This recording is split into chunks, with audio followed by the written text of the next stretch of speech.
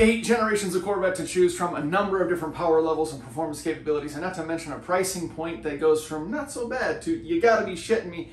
Picking the best bang for your buck Corvette on the market is a pretty tall task, but I think I got it narrowed down, and I'm gonna walk you through how I got there. Fortunately, I think we can knock 2, maybe 3 generations of Corvette off this list immediately, starting with, unfortunately for some of you, the C8. I think the C8 Corvette has got to go off of this list because, number one, any car over $100,000 really shouldn't be included on a bang for your buck list. But I would also say that people buying a car for $100,000 or more are not necessarily buying it for the value. They're buying it for maybe investment purposes, mostly for prestige and class and exclusivity. They're not looking at it necessarily for the performance that they're getting for that dollar amount. Sure, when you compare it to other cars in its similar class, like Ferraris, Lamborghinis, Porsches, things like that, it really can hold its own in a lot of ways for a much better price point. But when you compare it to other Corvettes that are available, it just doesn't really give you that bang for the buck vibe. I would say the second generation Corvette to take off of this list is the second generation Corvette, the C2 as it were. Now, yes, obviously it's a beautiful car, sounded fantastic. It was quite a performer for its time, but when you're talking about bang for the buck, I don't think you're getting a lot out of that car. Sure, don't get me wrong, a great collector's item, a great car to pass along through the generations, to hand down to your child or grandchild.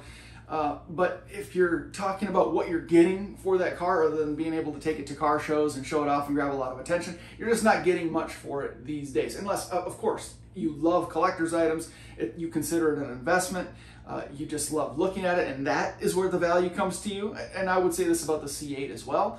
Then sure.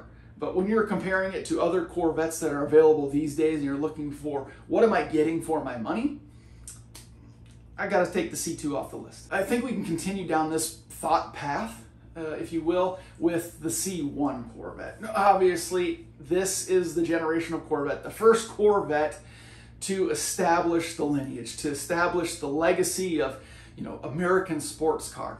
And for that reason, it's a fantastic collector. It's beautiful to look at. It really, truly does get you into that exclusive club. How many first generation Corvettes are there right now in existence that are in good shape, drivable, something that you can enjoy? Probably not very many. Obviously, I don't know. If you happen to know those numbers, leave them in the comments below. I'm curious to see.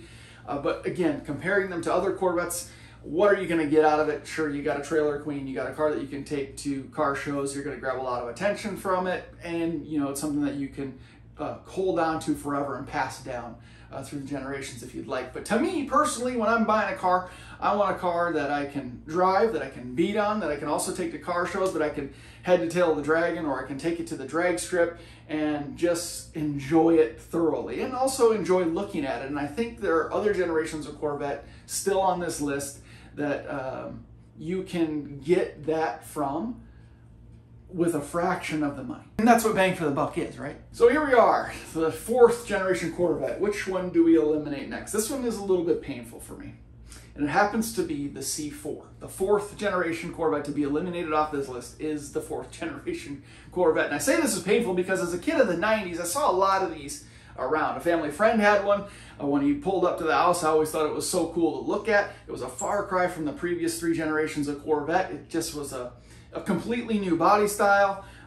They looked awesome. They really, truly looked sporty. They kind of looked futuristic at the time, really kind of sleek, a little bit boxy. They sat so low to the ground. I thought the seats in these C4 Corvettes were super cool looking, but the reality is that they came out at a time when sports cars in America were just garbage. So looked cool, sounded cool, but performed just not great. And for that reason, comparing them to every other Corvette generation, you just got to look at it and say, bang for the buck wise, you're not really getting all that much out of the C4. Certainly, you can probably find them for a really good deal now, probably under 10,000 bucks to be quite honest with you, and that's kind of cool. That's a fun car to grab for under 10K.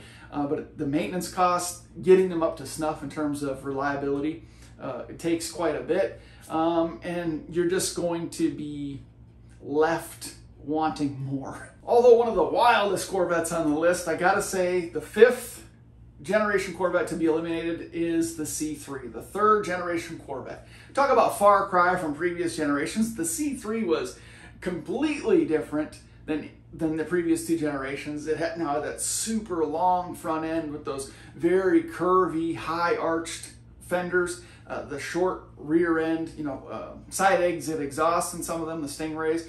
I think, did they have T-tops? I can't remember if the C3 had T-tops or not, but totally different look of Corvette, and that makes them really kind of cool. But the C3 Corvette came to be at a really unique time. It came about at a time where there were still some really cool sports cars and muscle cars available in the market, and it lasted through the time period where sports cars in America were just complete garbage, right? When they started bringing out all these emission controls things, in the late 70s, they had the gas shortage. So they were really hindering performance on a lot of these muscle cars and sports cars. You saw the Mustang totally looked like crap in the 70s. The Chevy Nova turned into a grandma's car. The Chevelle, the same thing. A lot of these cars started to disappear. And if they stuck around, they were completely redesigned and just became something, the Charger, for crying out loud. They just became something that they really should never have been. And although the Corvette kind of held on to these very unique, styling, sporty looking things, performance-wise, it was just not good at all. So when you're talking about bang for the buck in 2024, I would steer away from the C3. Again, maybe a collector's item, something unique that's going to grab a lot of attention these days. You don't really see a whole lot of them at car shows and things of that nature, but you're really not getting much for your money in terms of performance and what you can do with the car. So C3 has got to go. At the start of this video, some of you maybe knew where we were going to go. Aside from maybe the C8, we are left with 3 generations of Corvette left: the C7, C6, and the C5. Now, if you've been following along, you know that I currently own a C5 Corvette. I recently owned a C6 Corvette, a Grand Sport, which I loved, and I have driven a C7 automatic, which was a unique experience. That was actually the fastest I've ever gone in a car, 167 miles an hour. Pretty darn fast. Corvette loved it, I gotta say. But this is the real challenge, because these are 3 very good Corvettes. Man, this is a tough one between these 3 generations. But I gotta say, if you're talking bang for the buck, I'm gonna eliminate the C7. Some of you might kill me for that one, and let me know in the comments what your analysis is of this situation. I'm curious to know. But for me personally, having owned 2 of these generations and driven the C7, bang for the buck wise, I'd get rid of the C7. It's certainly a great performance, certainly beautiful design. I do love the shift from the C6 to the C7, although I like the C7 Grand Sport or C06 better than the C7 look. They were really cool and aggressive looking, and the exhaust note is fantastic. The automatic transmission shifts so quick and so aggressively, and the sound between shifts is intoxicating. There's a lot to love about the C7. And you could probably find some higher miles C7s on the market right now for low 30s, something like that. I remember comparing C6 Grand Sports to some higher mileage C7s, and the prices were pretty comparable. But for what you get, in my opinion, I'd rather have a low mile C6 Grand Sport than a higher mile C7 for the same price. So I think the bang for the buck pushes me more toward the C6, if not the C5. And then there were 2, and this is a tough one for a number of reasons, actually. Number one, as a child of the 90s and going to high school in the early 2000s, there were a lot of C5s around, and that really was the car to have. And I own one currently, so I have a sort of a special affinity, a special place in my heart for the C5. And owning the C6, the LS3 Grand Sport, and knowing just what the capabilities are of that car, I lean toward that one. So deciding which one of the 2 is truly the best bang for the buck is a little bit tough, and I sort of had to get into the nitty-gritty of this one to really make my decision, but I think I got it. So looking at styling, just right off the rip, I love the look of the C5. I love the flip-up headlights. It has sort of that classic Corvette look. I do like the C6, although the C6 Grand Sport is far better looking than the base model C6, in my opinion. The wider body panels, lower stance, just sort of more of an aggressive look. I think Chevrolet made a mistake with the C6 in not keeping the flip-up headlights. I don't like the exposed headlights with those weird bulbous clear lenses. I think that was not a good look for the C6. It's one of the things that disappoints me. Interior-wise, I like the seats of the C6 a little bit better, a little more cushy, obviously a little newer at this point, but the bolstering was a little bit more substantial, held you in the seat a little bit better. A lot of people complain about the C6 in terms of how old or outdated the interior, like the cluster and the center console looks, but for me, the austerity doesn't bother me at all in either of the generations of the Corvette. I think it's what a sports car should be. I'm not a bells and whistles kind of guy. So interior-wise, the nod sort of goes to the C6 a little bit more. Performance-wise, you have to give it to the C6. I mean, there's a lot to be said about a 20-something-year-old car that's, 350 wheel horsepower in the C5. Obviously, if you take a stock C5, you put it on the dyno, it's going to dyno at 300 wheel horsepower, something like that. Whereas the C6, the LS3 in particular, you put it on the dyno and it's going to make damn near 400 wheel horsepower. It's pretty impressive from a stock power plant. Let's talk about the real issue at hand here. What's the cost? C5s can be had on the market for $15,000 for a really well appointed one.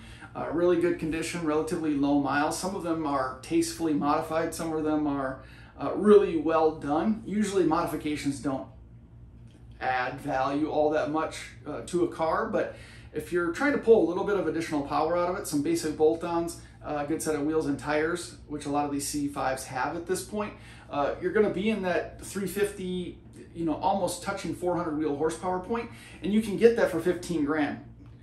Geez, there's some 6-speed manuals that are in good shape for $11,000, $12,000 these days. So there is a ton of value in really good shape C5s right now.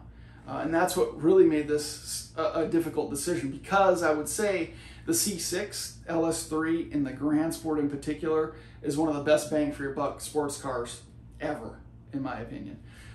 So this is the tough one, coming down to these two. The C6, almost 400 wheel horsepower right off the bat. They handle modifications really well. They respond to modifications really well. They're newer, obviously, so you think you're a little bit more safe as far as maintenance costs goes. They're going to need less to get them up to snuff, as it were. Before you can really start beating on it. They're probably already ready to go. When we're talking about the Grand Sport, you have the wide body panels, you have the big brakes. If you're in the manual, you got the dry sump set up, so it's ready for a track day immediately. God, that LS3 screams. What's the answer? What are we getting at here? I would say the C6 Grand Sport wins the day again. The C6 Grand Sport is one of, if not the best sports cars ever produced, in my humble opinion. And although a lot of people will compare it or say, hey, the C5 Z06 is comparable, maybe so, but you can get a 2011, 2012 Grand Sport C6 with the LS3, big brakes, dry sump, big tires, that fat ass, and it's such a good looking car that's going to grab a ton of attention. It's going to perform. You can beat the hell out of it, and it's just going to rip and rip and rip. And you can get those for $30,000, mid-30s these days. Higher miles, you might be able to get it for under 30 from a private party deal. There is a ton of value in that case. That has got to be one of the best bang for your buck cars available right now. We can really dig into the details and get into the nitty-gritty of this and really sort of flesh this conversation out, but sort of a surface level, quick analysis, the C6 Grand Sport, very, very hard to beat. I mean, it is a ton of car for $30,000, and it's just, I wouldn't be surprised if some people try to chime in and say make an argument for the C5 Z06, of course, or, try to make an argument for the C8, but in my opinion and my personal experience, the C6 Grand Sport is really, really tough to beat when you're talking about the amount of car that you get for the dollar. And yeah, let me know in the comments below what you think. I'm always curious to know what your input is or how your opinions differ from mine. It makes for some good conversation. So thank you guys very much for watching this video. I appreciate the continued support up to this point. A lot more coming for the channel, and if you're into Corvette stuff, I got a bunch of stuff posted on this channel, so check it out if you have a minute. Appreciate it again. Subscribe if you haven't already. See you in the next one.